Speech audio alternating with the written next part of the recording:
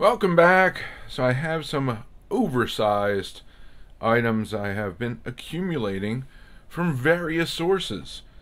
These are items I've gotten in person at my um, LCS, on eBay, and via Facebook. So nice little variety of things. Vast majority is PC, although there are a couple things I will be likely selling. So let's start off with an add-on to one purchase, and that is this George Burns check dated September 16th, 1943. No authentication on it, but I figured for 15 bucks it was worth the risk, and what the heck. Threw it into the order.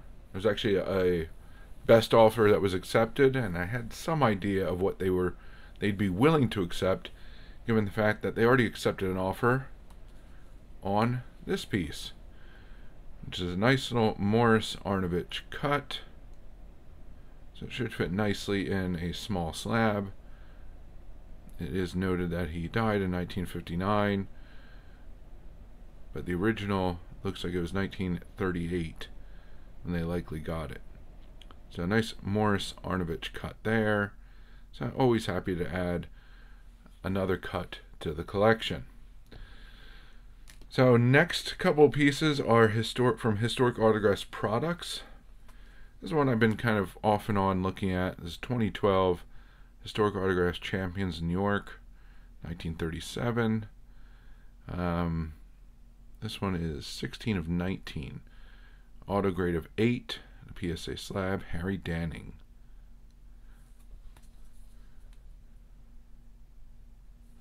So nice inexpensive pickup and addition to the Danning collection. This was kind of a surprise win. I definitely already have one of these, but for the price that I was able to get this for at auction, I'll pick up another one. Historic Autographs 2020 Half Century. And this is the 1941 Harry Danning.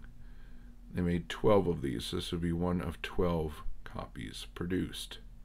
Card's not in the best shape. Decent auto. So, always happy to add another one of those. I think it's a fascinating set if you really look at a lot of the different players that were included and how it was structured. So, 2 Harry Danning autos added to the fast-growing Danning PC. So next up was a lot. I think it was $4 including shipping. It was just a few 1949 Cleveland team photo premiums, whatever you want to call them. I bought it basically for the Rosen, so I figured for $4, what the heck. Let's get it, add it, and I'll either give these away or sell them, whatever. Just a couple extra Indians additions there.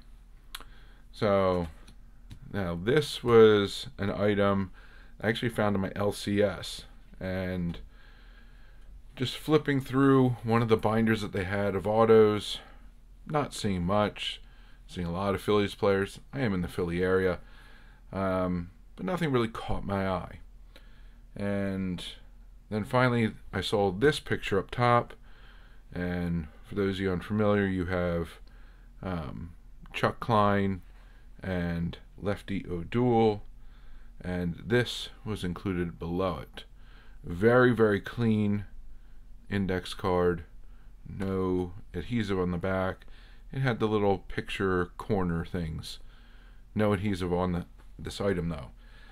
So, of Lefty O'Doul. Now, a lot of you may be into prospecting in your collection, which is, hey, if that's your thing, go ahead and do it. That's what you enjoy in the hobby. More power to you. For me, if I'm going to prospect, I'd much rather prospect potential Hall of Famers. And when I say potential Hall of Famers, I'm not talking about the new guys coming up, but the older players that, if you look at their stats, they should be in the Hall of Fame, and at some point they're likely to be voted in by the Veterans Committee. Now, Lefty O'Doul, in my eyes, is one of those players. Not the longest career, but during that career, he did bat .349, and yet he's not in the Hall of Fame. So, Lefty O'Doul, index card auto. Obviously, be sending that off to get graded, but very inexpensive pickup. Was happy that the price I was given, and offering to pay cash took a little bit more off of that as well. Next, let's get into some Hank Greenberg additions.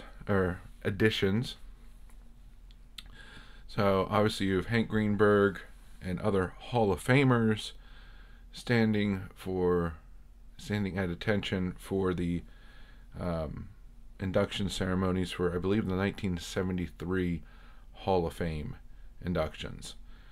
So here's a nice, inexpensive, very clear Type 1 photo from what I can tell. So I was happy to add a unique 70s Greenberg to the collection. This one's likely 1947.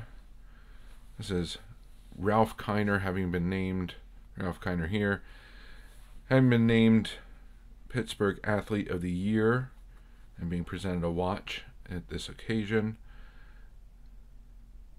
So I was happy to see Greenberg in the background. So again, inexpensive buy. Might as well add it to the collection. Now we have another auto. So this was actually mounted in a frame, so I could only see in the picture basically the signature, and then it had just this modern production, 70s production postcard mounted above it as a presentation piece. But I saw the signature. It was JSA authenticated. You know, I could tell it was looking good to me anyway, but came with authentication.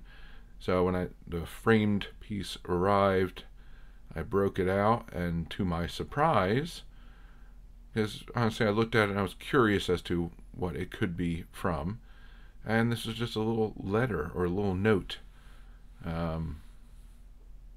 to a fan.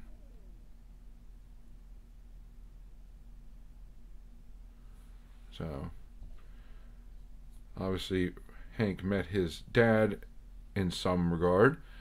Might have just been a fan, may have been someone he knew. Don't know. And he decided to write a little note to the son. So another Greenberg auto added to the collection. And then we also had this piece arrive. So this is a ticket to the 50th birthday party of the Detroit Tigers, sponsored by the Detroit Times in 1951 at the Masonic Temple. It's a ticket for the speakers table, and obviously some of the speakers were well-known Tigers, including Charlie Gehringer, Sam Crawford, and Hank Greenberg. JSA sticker on it, which I'm okay with. And it also came, which was not included in the listing, so the fact that this the seller sent this along after the fact, kudos to them. But full authentication, all 3 signatures from JSA.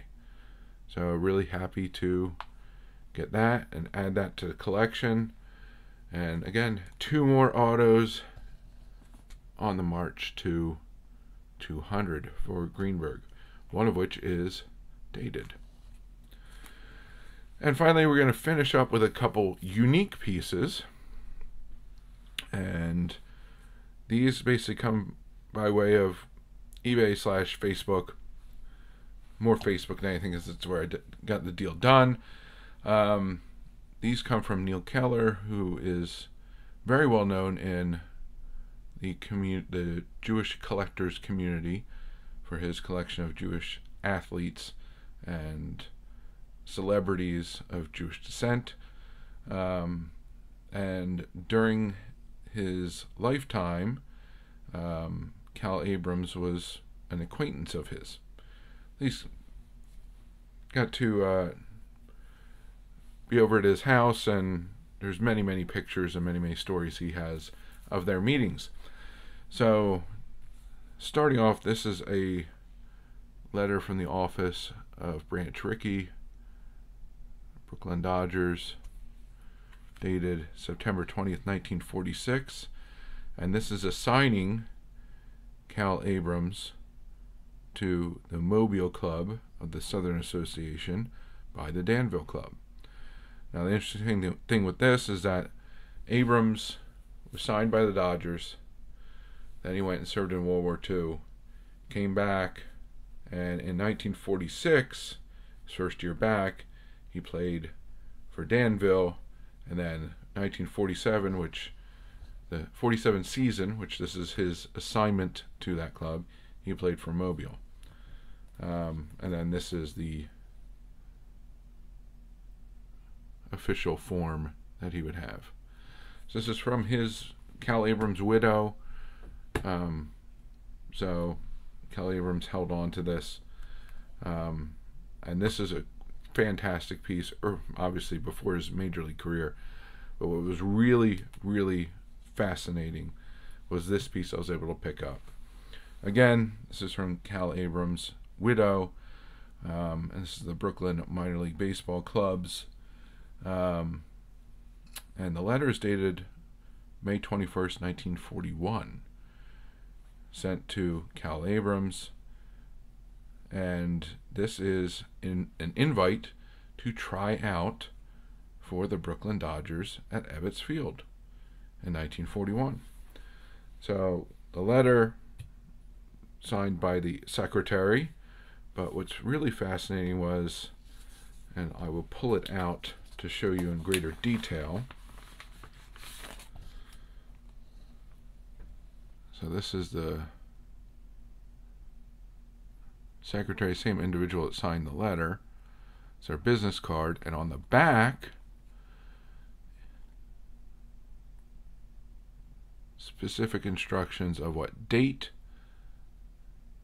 and what time to attend the workout, and signed. So this was Cal Abrams' tryout, and eventually was signed by the Dodgers and went to the minors. And again, in conjunction with the item I previously showed you, played in the minors with the Dodgers for a little bit, went and served in World War II, then came back to the Dodgers, and continued playing there until he eventually made it to the majors.